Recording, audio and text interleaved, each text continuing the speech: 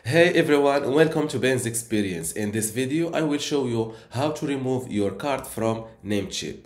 But before that, I want to let you know that you can access my Namecheap course within my university for free.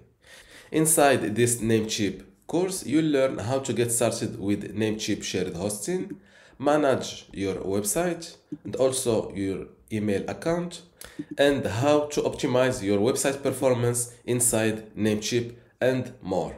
Plus, you'll get access to my other available courses and the upcoming ones. To join my university for free, just go to university.bensexperience.com, link in the description. Without any further ado, let's see how to remove your card from Namecheap.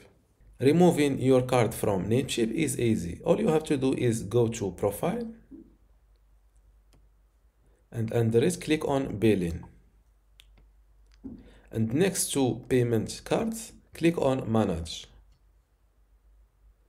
As you can see, there are no cards in my account at this time, but in your case, you will see something like that.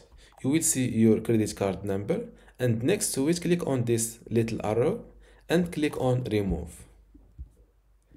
That was all for this video. If you learned something out of it, make sure to give it a like and also subscribe. Thank you.